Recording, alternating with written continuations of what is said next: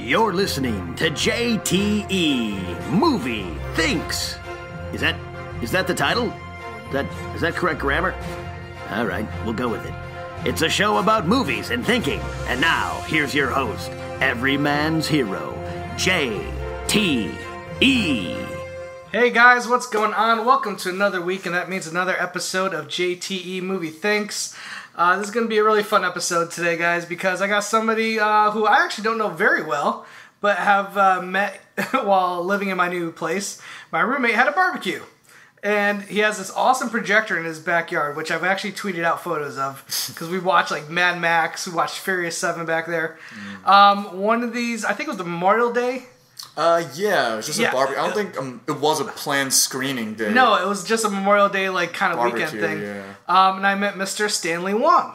Mm-hmm. Yep. Nice to meet you, Stanley. Thanks for coming on the show. Yeah, it's cool to be on. This might be the first podcast that I've been on, to be honest. Oh, really? Yeah, I think I was on another one that was more like a weird improv thing, but that wasn't really... Improv podcast. That sounds like this is kind of that, because I have literally no structure for this show except for movies and who knows where it's going to go. So this is a little bit of improv. Yeah, I guess. I mean, we'll see how it goes. It's just not funny.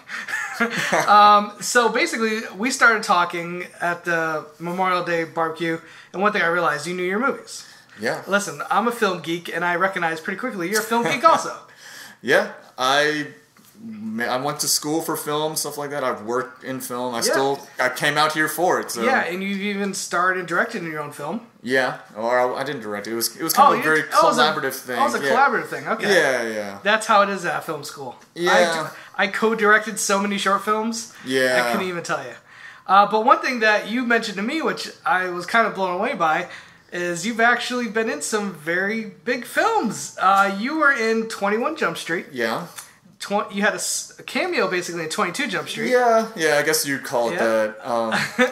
And let's talk, because those were the ones where I was like, second you told me your role in the movie, I immediately knew who you were. So tell the audience, what was your role in 21 Jump Street? I mean, to put it simply, and I hate the way they say this, is most people would say like, oh, you were one of the nerds in 21 Jump Street. I like to say we were like Channing Tatum's posse, part of like his chemistry class. Clan, Yeah. But yeah, people will say the nerds, or in the second one, they actually abbreviate us as the interns, which was a little better. Oh, okay, and it's funny because I remember the first, I love that in the first 21 Jump Street where they flipped the whole roles of Jonah Hill and Channing Tatum. Yeah. Because Channing was originally supposed to go into the chemistry science lab, and Tatum was supposed to go into the football. Or the drama club. Yeah, there was like the mix of what's cool and what's not, I guess. Because Channing's not very smart, he mixes the names up when they're in the principal's office. Mm-hmm. And so Tatum kind of becomes friends with these geeks, nerds, whatever you want to call them, the posse. And one thing I always remember is that lightsaber scene. Oh, yeah. Yeah, that was Johnny Pemberton's idea. Oh, really? Yeah, I mean, I obviously didn't get to participate in that lightsaber battle, but... yeah, there was a very improv-heavy movie, so... Yeah. I mean, to be really honest, that movie was very, very improv. Like, we would get... I'm sure you know in movies, you would get your sides, what's on the script. That almost never mattered. I feel like, I've been to, like, acting classes and such, and they always say, like, you have your sides, you want to study your script, you want to, like, get to know your character. I feel like for that movie, it, like, really didn't matter because the sides were, like, very basic guideline, and, like, you would just get on set and just improvise, like, constantly. Can you talk a little bit about how you actually got the part? Like, did you have to audition? Like, what was the process? I mean, just as this is a strange history of where I went to film school in New Orleans. Mm-hmm. New Orleans, Louisiana has like a booming film industry. Yeah, so they're huge over there right now because taxes and all that. Yeah. So upon graduation, I was trying to get whatever I could. I actually had more of a technical background in school. I knew how to do camera, electric, and all that stuff. Upon graduating, I was an electrician. I was like an actual unionized electrician on set. So I worked on like Green Lantern and like the mechanic and a handful of things. Oh, really? And at one point, an agent calls me. Like, it really was kind of out of the blue. They call me and they're like, "Hey, Stanley, right? We've heard that you're an Asian guy who does acting."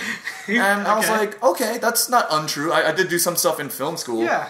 So apparently, they're just like, we need that. Like, being Asian in Louisiana, the Deep South, is a commodity, so we would like to sign you on for our agency. And me, I was just like, okay. Wow, so they literally call, it's like, usually you have to go chasing these things. Yeah. And you have like go out of your way to try to get this. They literally called you. It's like, we need an Asian guy. Because the way I found out is like, in Louisiana, if there's like a minutely kind of Asian role, they're going to call like 5 people. Maybe, I don't know. Okay. I'd say about that. Because there was even a role where I auditioned for the Gangnam Style guy, Psy. I auditioned for that role, and I was like, I emailed my agent back, and I was like, are you sure they want me? Because I don't look like this guy. And they're like, yes. Wait a minute. They wouldn't call you otherwise. What were you doing as the Gangnam guy? It was for like one of those like parody movies. Kind of like Meet the Spartans, those type. Okay. So I don't think it had to be super accurate. But granted, I went to the audition. I dressed up. I had learned the little horse dance. Okay. And to be honest, I looked at the other people in the room, and they like had some Hispanic people there and stuff. So like I was like, I guess I could pull this off maybe. Granted, they picked someone else. It's like a Filipino guy, like, I'm half Asian. Yeah. But no, there was probably some straight up Hispanic people there too. That's amazing. Hollywood. But yeah, 21 Jump Street, I got that breakdown. I remember specifically reading it. It's just like, so you're going to play a nerdy kid who you probably didn't get any girls in school, and Okay. After reading that, I was just like, okay, I'll just play myself. I think I can do that. And it's funny because it's the role I've been researching my whole life. Yeah, I honestly didn't actually like rehearse that much. I kind of just did my audition, left. And I was like, that was good. I did a callback.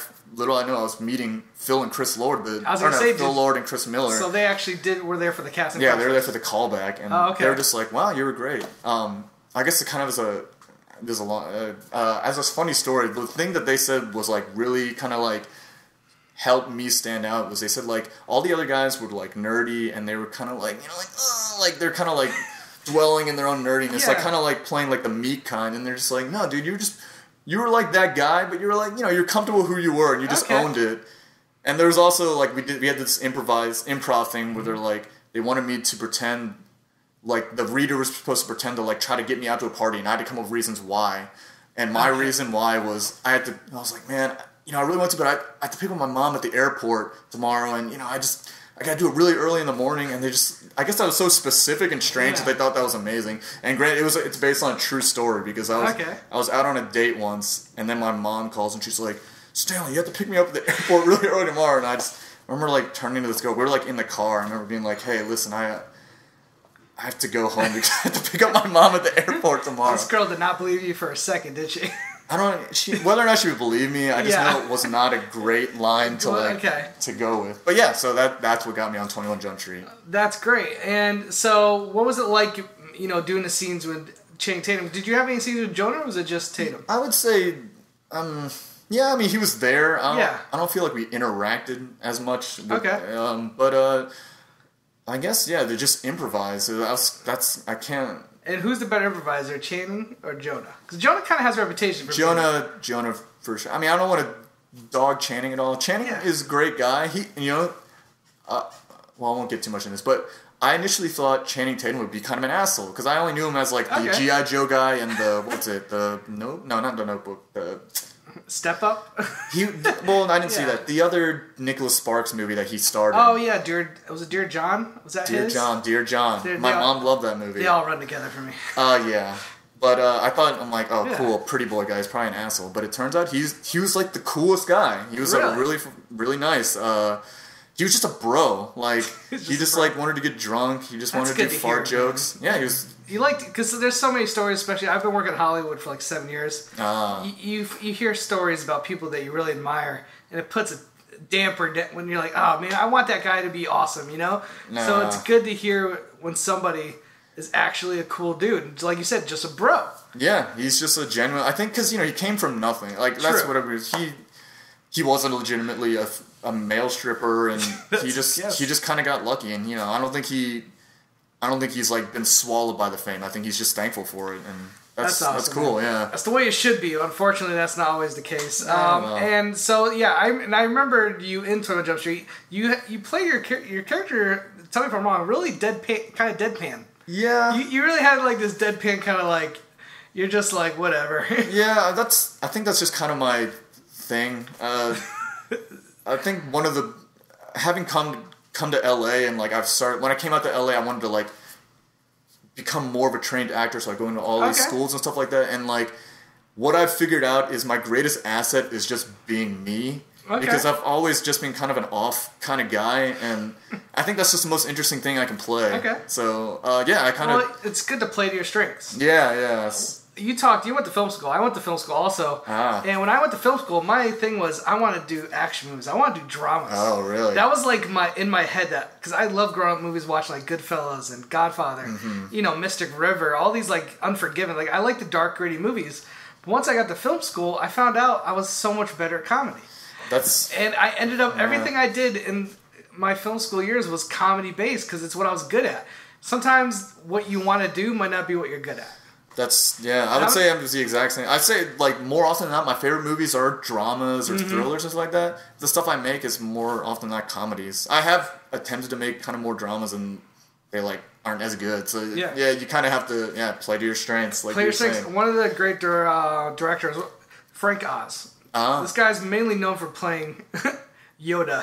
Oh, okay, yeah. And he's done a lot of comedies. Bowfinger.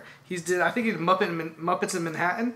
Like, he's done all these family things, and he said in several interviews he loved 70s gritty movies like The French Connection and Godfather. And those were the movies he always wanted to make, but he kind of got categorized because he was so good at making these family kind of comedies to the point where he actually finally one day tried to make a drama. It was called The Score with Edward Norton, Robert De Niro, Marlon Brando. And that was like he was so happy to make that movie because he finally got to do what he always wanted to do. And that movie's okay. It's okay. Again, but I love Bowfinger. I think that movie's hilarious, especially if you've worked in Hollywood. And I think he had a lot to do with, did he direct Labyrinth? Jim Henson directed Labyrinth. Yeah, I don't think he did. But he did a lot. He does a lot of that kiddie stuff, and I think he's great at it. And that just goes to show you, just because you love something, sometimes you just might not be good at it, or you might be better at something else. Yeah, I think, it's interesting you say, because I talk a lot with Phil Lord, the director of 21 Jump Street, and you would think, he's so far done mostly comedies, maybe meta, stuff like that, but like talking, he's very actually well-versed in like classic movies and foreign movies and all that, and it's kind of surprising that, like, I guess, your tastes don't necessarily line up with what you create, I guess. I totally understand, and let's talk a little bit about those two directors, because these guys they're hot right now. I heard they're like gold. I think that's like people quote them as saying. They're just cashing. Studios are just doing whatever they can to get these guys to put on their projects. Lego Movie was huge. 21 and 22 Jump Street were huge. I love Cloudy with Chance Meatballs. That is one of my favorite animated films because of the humor and the smart writing. And you take them out of the movie, like Cloudy with Chance Meatballs 2. Not as good as the first one. That sharp satire and that writing, the comedy timing just wasn't there.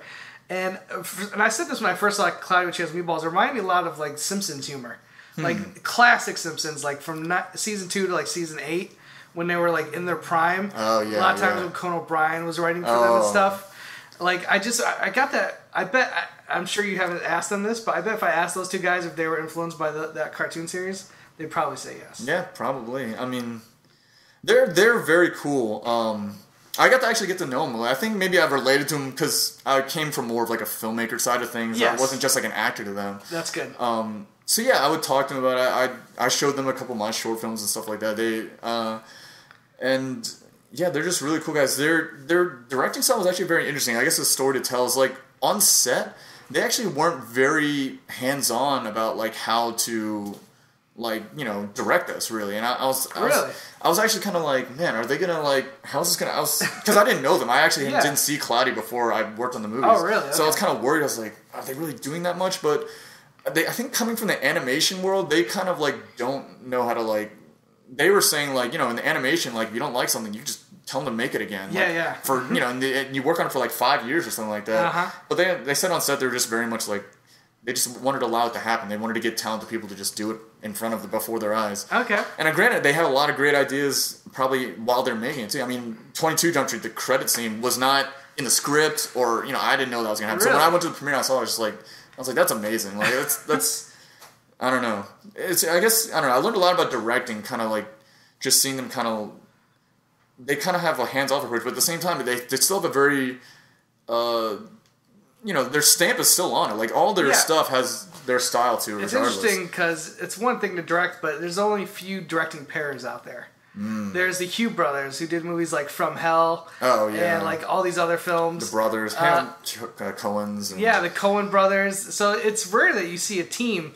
Like, we're kind of seeing it now. We got the Russo brothers who did Captain America. They're always related, it seems. Right? Or husband-wife teams. What's the relationship with Phil Lord? Are they just friends at They're college friends. College friends. Yeah. Very much like Wes Anderson and Owen Wilson. But they were never co-directed. They never co-directed, but they co-write a lot of their movies. Yeah, yeah. So it's funny how... I can understand that, because there were certain people when I was in college that I attached myself to because we had the same sensibilities. Yeah. Whether it be like comedic timing...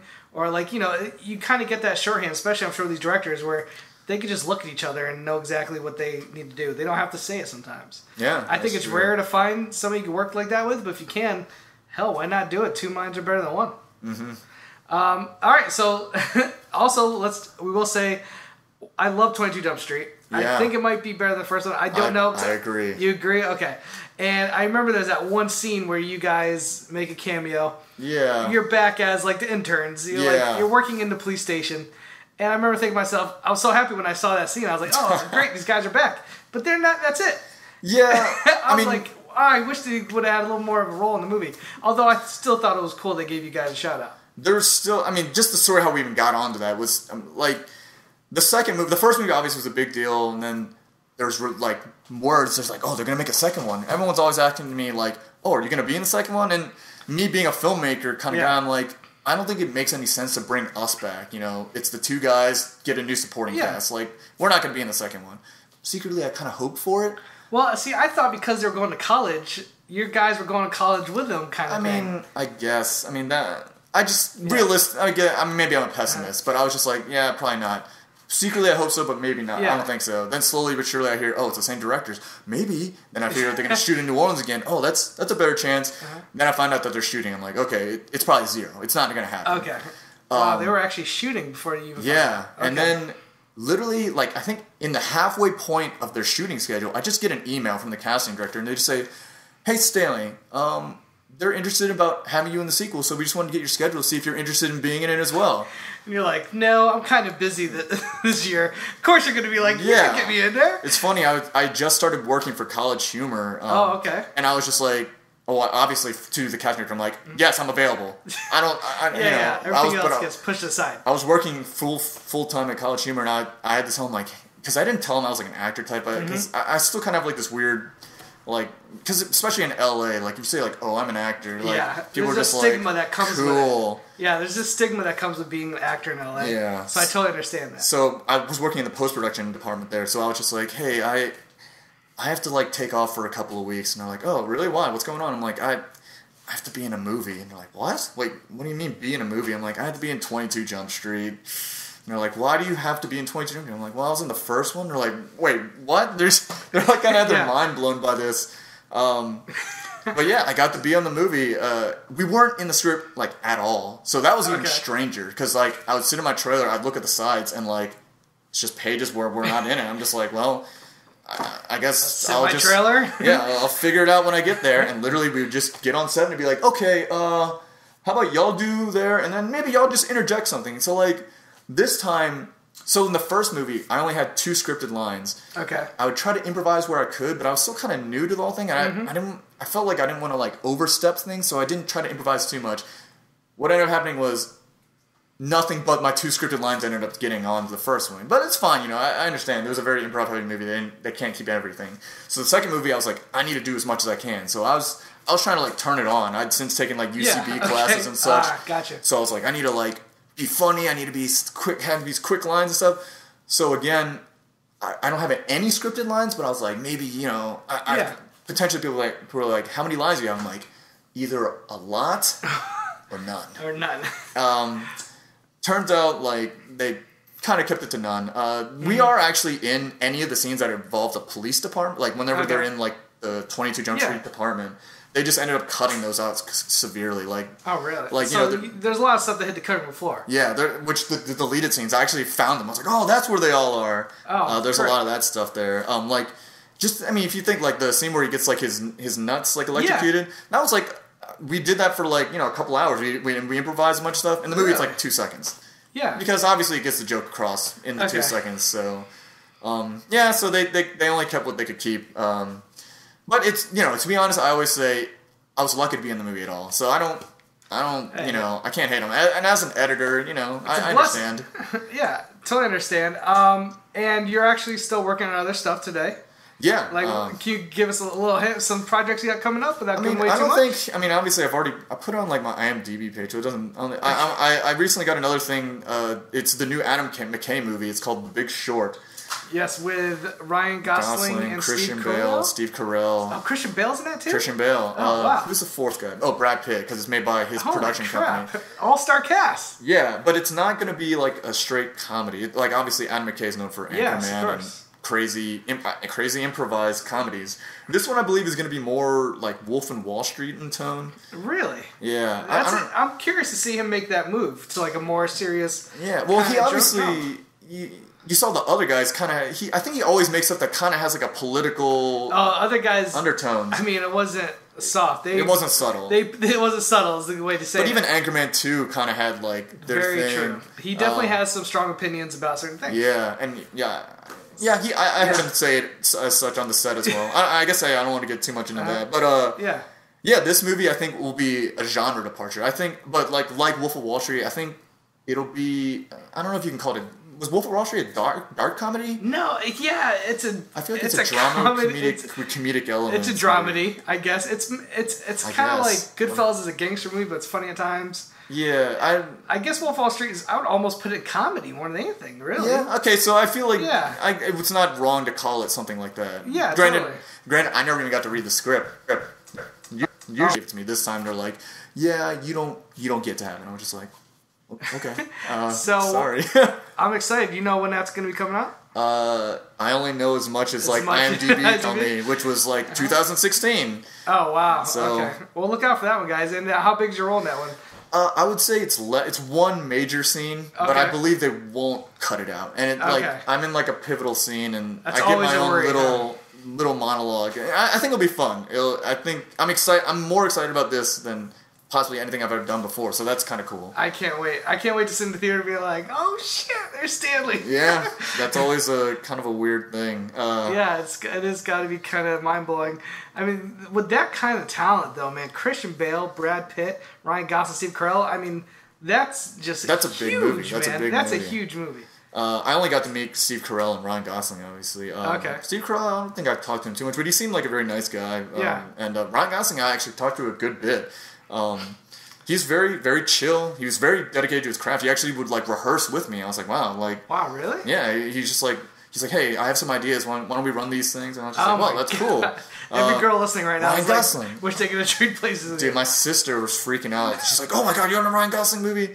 And then like at one point near one of the end of the day, she FaceTimed me. And then I was like, oh wait, Ryan Gosling's over here. Hey Ryan, talk to my sister. And she like froze. And she's just like, and Ryan Gosling's just like, oh hey, okay, well I guess I'll go. Like she just didn't know. I mean, I'm sure that's. She said she had like a Ryan Gosling themed bachelorette party, so this was probably like the highlight of her. She actually wrote that on her Facebook. My life is now complete. I FaceTimed with Ryan Gosling specifically. That's so funny. Oh, that's hilarious. But no, it was funny. I got to talk to him. Granted, I didn't see it. Mm-hmm. I got to talk about his directorial debut. I was curious because he is an actor turned director. Yeah, that's right. It's his Lost first River. movie. Is it Lost River? I think it was called Lost River. Okay. That came out. Yeah. I didn't see it, but I didn't hear great things. But I didn't say that, obviously. I've heard mixed things too, yeah. But I did ask him. I was like, have you directed stuff before you made that movie? Mm-hmm. And he's just like, just short things here and there. And I was like, oh, well, that's good because I'd heard... I was telling him Ben Affleck made a movie. I'm sure he's made a couple things before. Was it Gone Baby Gone? Yep. But specifically on IMDb, he has a movie listed. I think it was made in 1993, and it's called. And it's. I'm probably getting this wrong. It's a long title, but I believe it's called "I Killed My Lesbian Wife and Stuck Her on a Meat Hook, and Now I Have a 3-Picture Deal at Disney." I believe the title is something along those lines. Jesus, I think it was also the working title for Gone Girl. Oh, really? Was it? No, just joking. But I was telling him, like, Ben Affleck made that movie as well. And he was like, really? He's like, really? Ben, I want to see it. I'm like, yeah, I've heard it's not great. So, wow. you know. Very interesting. Wow, that's crazy. He's like, yeah, is it on YouTube? I have to check that out. Ryan Gosling. Yeah, What a cool guy. I love Drive too, by the way. That's like Lost River. You could tell he takes a lot from like Nicholas Winding Refn and a little bit David Lynch from what I heard. But I'm glad to hear he's an awesome guy too, man. It's great when you hear these people are awesome. Listen, the guy's had a kid with Eva Mendes. If you're not, I would be the happiest person in the world if that was me. Yeah, so, can't complain. He's also, you know, he's got a lot of things going for him. He's Ryan Gosling. He's Ryan Gosling. Yeah. Anyway, all right, guys. Well, the first 25 minutes we've just been covering you. It's so interesting. But I think it's time we get into the actual movie discussion. I could do a whole podcast just talking the movie industry with you. Yeah. So I'm definitely gonna have you come back sometime. Yeah. And just go into it some more. I kind of have a lot. Yeah. You have such stories. Such a fascinating, so much fascinating things to know.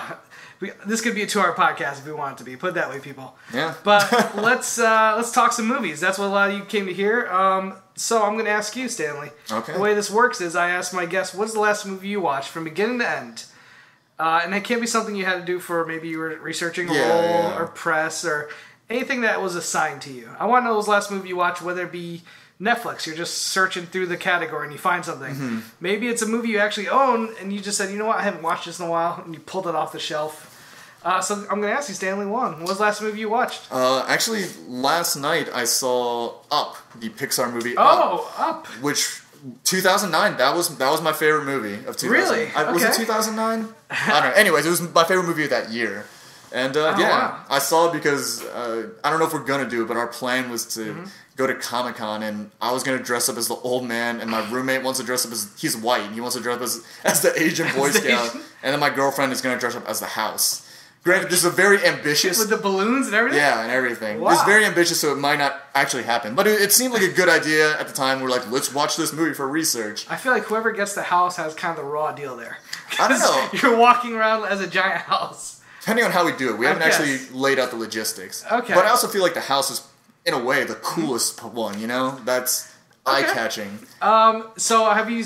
Well, listen, we actually were talking a little bit about animated films last week. Oh, really? And we did some Pixar talk. Is this one of your favorite Pixar movies? I mean, everyone kind of puts Toy Story as the top. But would you put Up, is it right up there with you?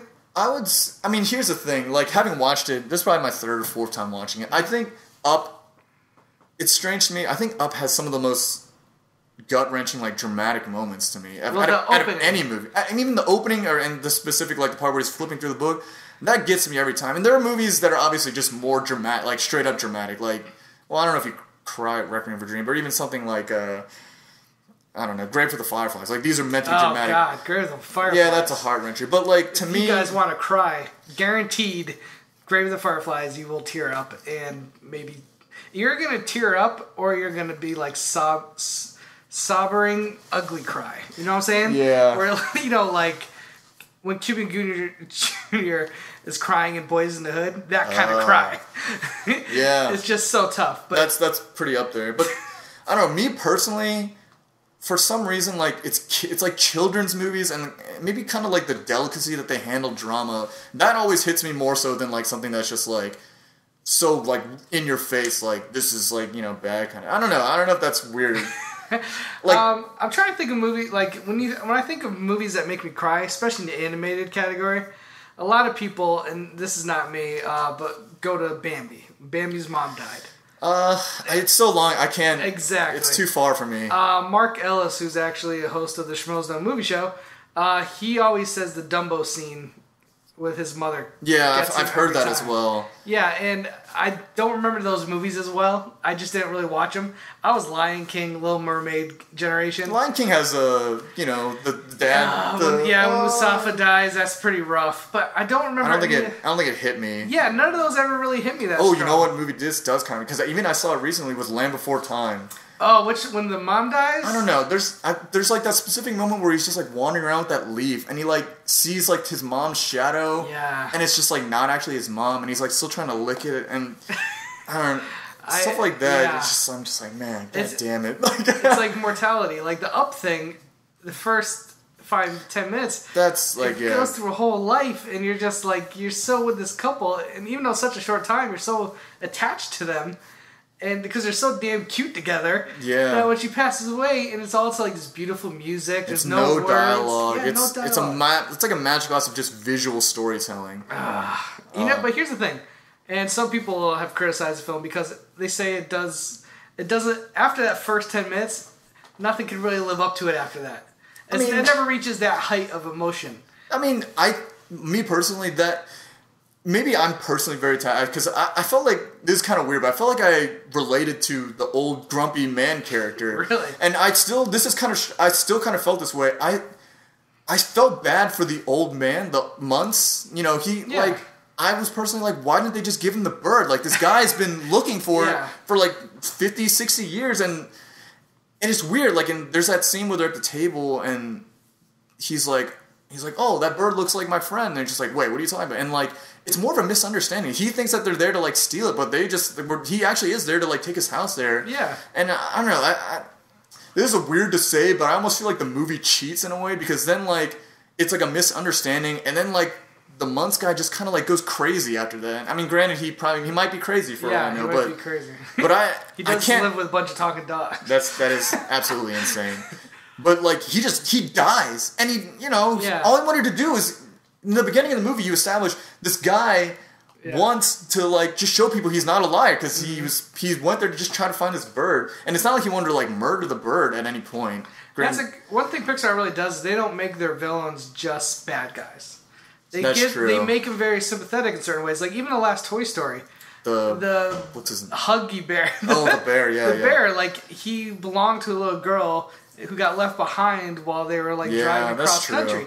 So, like, you feel so bad for him, but at the same time, he is a villain because he doesn't learn anything, really. Well, I have heard, it's like a screenwriting thing, the best villains are the heroes in their own story. Like, they, I mean, this might not be the best example, but even, like, Ra's al Ghul in Batman, he's bad, he's doing bad shit, but, like, he is, from a certain point of view, you could be like, yeah, that makes sense. Killing a lot of people puts balance a little bit, I guess. I think one of my favorite characters, villains in comics / movies is Magneto. Yeah, great example. Because he's a bad guy, but you kind of understand where he's coming from. Yeah. And so he always rides that line of good and bad guy. But there's one moment where you're like, you know what, this guy is just misunderstood. And then by the end of like Days of Future Past, you're like, okay, he's a bad guy.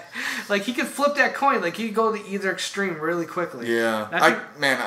It's probably, I think it might be my favorite movie of just the whole X-Men saga. It was that moment where he has Kevin Bacon. He's just about to kill him. He's just like, you know what? I agree with everything you said, but I forgot what he said. Like, I hate you, or I'm going to kill you anyways. And I was just like, whoa. Like, did you like Days of Future Past? Days of Future. Sorry, that's the second. That's the one that just I loved came it. out. I'm trying to think of did I dislike anything about it? No, I mean just stuff that didn't make sense. Did you like First Class more? First Class, I felt had really great moments, but it also had really bad moments. But overall, like, better than X-Men 3. It was a good reboot. Yeah. Better than X-Men 1-ish, I guess. I don't know. It's been a while since I've seen 1. I just love how Days of Future Past brought the old cast and the new cast. Well, And Bryan Singer coming back, I think, was a huge... That guy he kills those X-Men movies, man. Yeah. I think Matthew Vaughn did a good job because he had that movie on a very short schedule. Oh, really? And you could tell some of the effects in First Class aren't up to... they're not up to snuff with some of the other stuff. But Days of Future Past, and I'm going to Comic-Con this week. You're going also. Yeah. One of the things I'm really excited about is that X-Men Apocalypse. Because Apocalypse is like the one villain like every X-Men fan's been waiting to see on the big screen, I feel like. Yeah, I mean, he's one of the more popular ones. He's basically like a mutant god. He's the first? Is that? He apparently he's the first mutant. He's... In the comics, he starts off around the Egyptian times. Yeah, that was the end of Days of Future Past. He's building the pyramid. Yeah, he's built like fucking like a Django set or some shit. He was like, blah, blah, blah, blah, blah. So, and they got Oscar Isaac, who's killing it lately. He's on a roll for sure. Yeah, and he's playing Apocalypse. I'm not sure how much of it's going to be physical and how much is CG. They did... Well, in the end of Days of Future Past, it looked like it was just a CGI guy, right? Totally. He was... I think it was a guy in makeup. It wasn't? But okay. Grown up, like... Apocalypse Now is a huge dude with metal suits, metal armor. Like, I don't think they're going that route. I hope they kind of... But his look is so specific. But, like... Oh, you're right. I hope they find, like a balance. Because obviously they don't go with the look of the actual X-Men characters because they're not wearing the spandex. Totally. They even make fun of it. I hope they don't veer from it completely and do Galactus, and it's just a cloud. Cloud, yeah, that was the worst. Because that's terrible. Horrible. Granted, I'm not sure, like, if it would have been better if it was just like a big guy, like, floating around. Because he's bigger than Earth, is that right? And yeah, because he can eat Earth. Who? Galactus, right? Yeah, he's that is, I can understand. So how do you portray that? Yeah, like literally he could, like, he's big enough where he could kick the Earth like a tennis ball. Yeah, so like his eye would be. I'm not even sure how you would imagine. Like the thing that comes to mind. You remember the end of Mortal Kombat 1, and then Shao Kahn comes up in the sky. Yeah, that's the only closest thing I can think of. And I would never imagine that, but yeah, that makes sense. Mortal Kombat was a big movie in my childhood, so I remember that moment clearly. And then obviously in the second movie, they completely go away from that look. Yeah, I love that we've gone from up to Mortal Kombat. Yeah. Mortal Kombat Annihilation, he doesn't even wear his mask and all that. But yeah, that's a tangent for sure. Yeah. So, all right. Well, because we talked a lot about animation last week, we'll just touch a little bit more on Up. Really, this episode was just to get to know you and some of your awesome stories. Did you see Inside Out yet? Yes, I did. What was your thoughts of that movie? Because a lot of people were saying it was kind of a comeback for Pixar because they. Listen, Brave was not very good. Cars, everyone hates Cars 2, both of them. Really. Yeah, and then the one before that was Toy Story 3. But Monsters University. Oh, Monsters University, which is not. I watched Monsters Inc. after that. I'm just like, what do they do? Like, what were they thinking? Right. What were they thinking? I think Inside Out really has brought Pixar back to their A game. I think it's brought them back. For me, I'm still kind of. This might be me personally. I know there was like a very deep emotional journey. You saw it, right? Yes, I did. I wasn't on board with it. Granted, really? I saw it, but I wasn't like brought. Like my girlfriend was next to me, and she was like in tears. Okay. And I was just like, well, I guess it works for someone. Yeah. Granted, I saw it. I guess. I have a very particular, opinion. I guess just like the drama that was being portrayed, like it was like the girl and. I was just like, this isn't that big of a deal. This, this is whatever. Like, I understand that. The character for me that really kind of hit my heartstrings was Bing Bong. Oh, yeah, I think that's the moment for most people. Yeah, and I won't say exactly what happens to him, but his story and the way it plays out, like, everyone I think can relate to that, whether to a degree. It's just, it's so sad. It is, but Pixar. I don't know. The thing about me is, I guess... we've both seen so many movies. Yeah. I feel like I can sense things coming. So in this case, I was just like, I agree with you. I saw it coming, but that's why I give the movie credit. When I get to see it coming and it still gets me, then I'm like, oh, okay, well done. I knew it was coming. You still were able to pull that out of me. I feel like it's rare nowadays where I'm surprised by something like that. To me, absolutely my favorite movies are the ones that can legitimately surprise me. I guess the one that comes up. Maybe, I don't know. Whiplash last year was probably my favorite movie last year. And I felt like I was genuinely surprised. I was like, I'm happy. This movie makes me happy for that reason. I loved Whiplash. It was my number 2 film of the year last year. What was number 1? Number 1 was just beat out by Selma because... Oh, Selma. Okay, I haven't seen it. So. Okay, it really... Here's the thing. Whiplash, even though it was my number 2, I'll say right now it was the best ending of any movie I've seen last year. It had the best ending. If you could end your movie... great, you got it. Ends with a bang for sure. You're halfway there with a great movie. So Selma, a lot of times, like if I can get emotional in a movie, it makes me like it more. Mm-hmm. Most movies, I get emotional maybe once. Okay. I got emotional like 3 times during Selma. 3.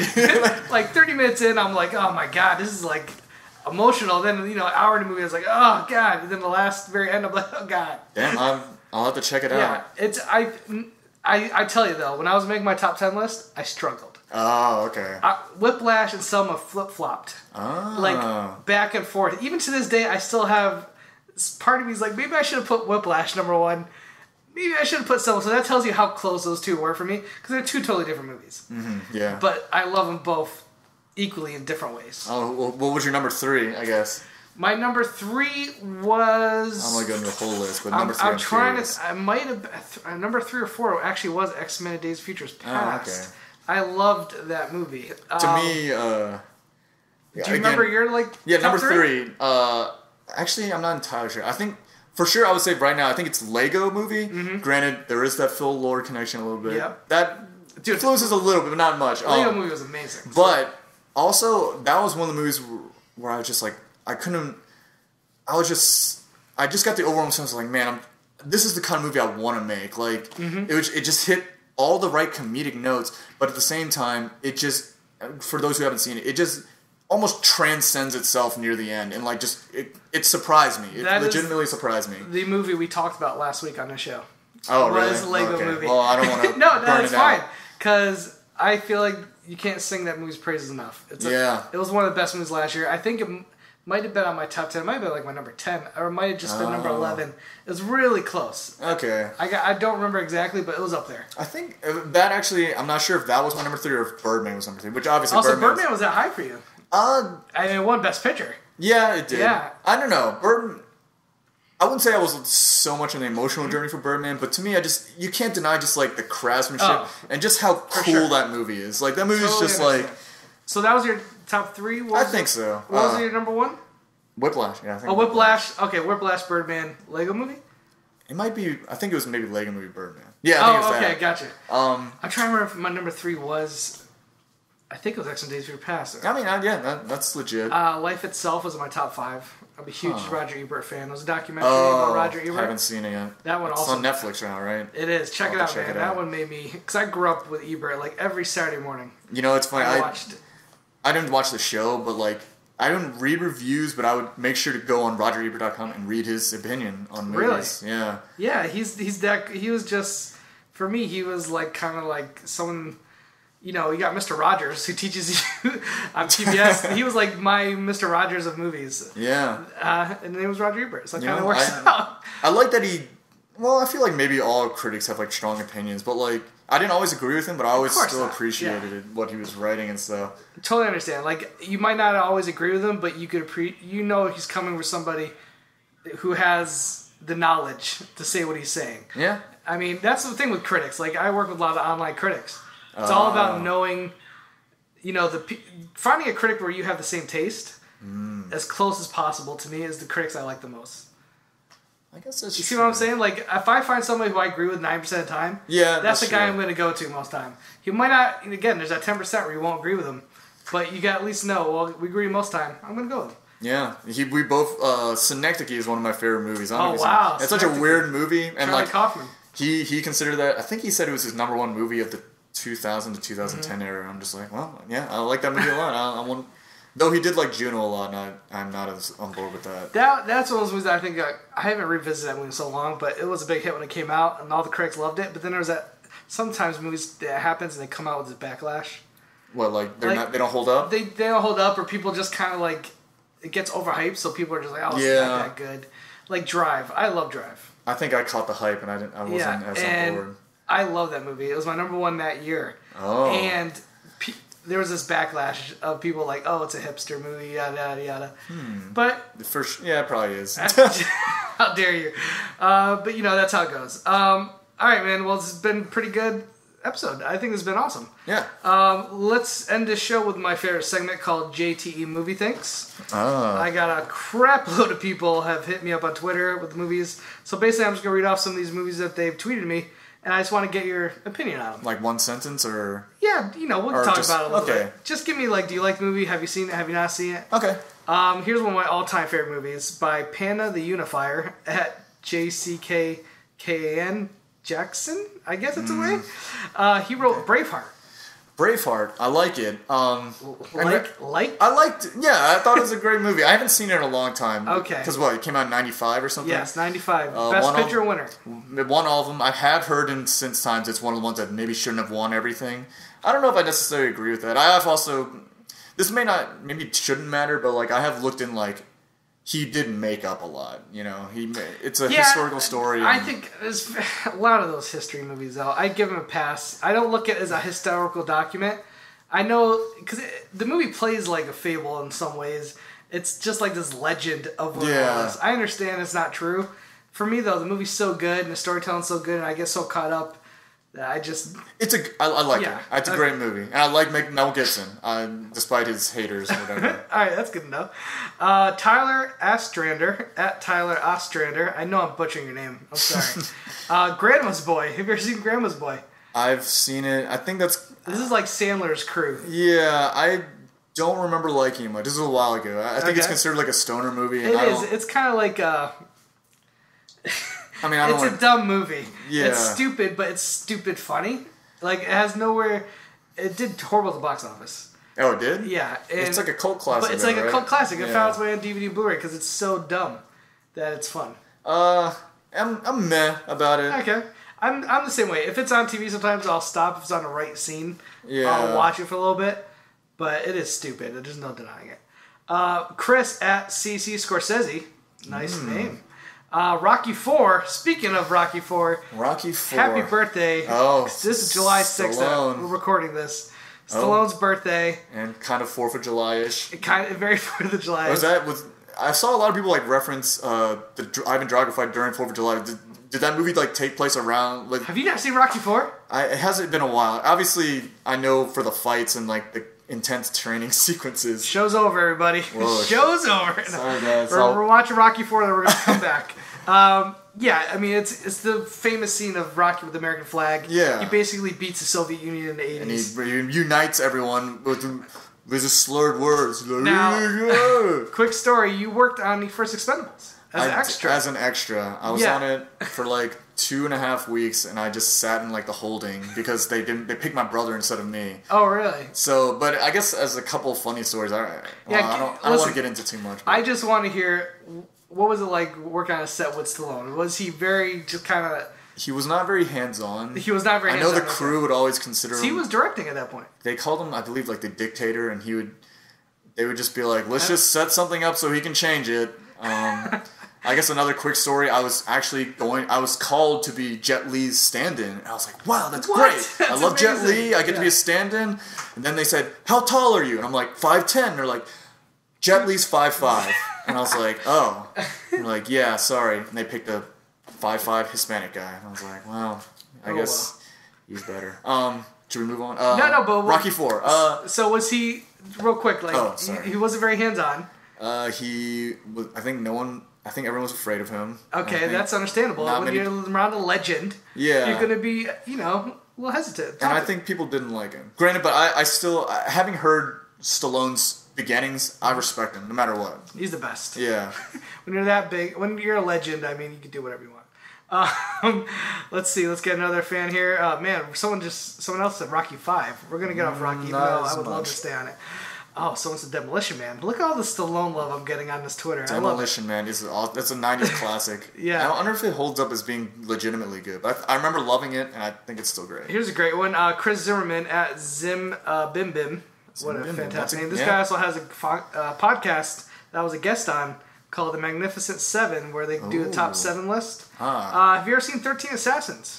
13, the Japanese movie by Takashi Miike. Yeah, I don't think it's Mike. That's just a very American way to say it. Granted, I'm not Japanese. Maybe I'm butchering it too. No, 13 Assassins. It's like Miike, but, the American's Mike. Yeah, I saw it at South by Southwest. No way. I believe it was its U.S. premiere. Takashi Miike, he wasn't there because I believe that was when they had the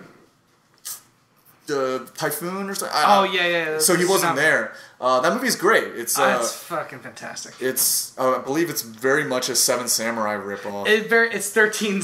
Yeah, it's basically 13. It's just an extreme version of it.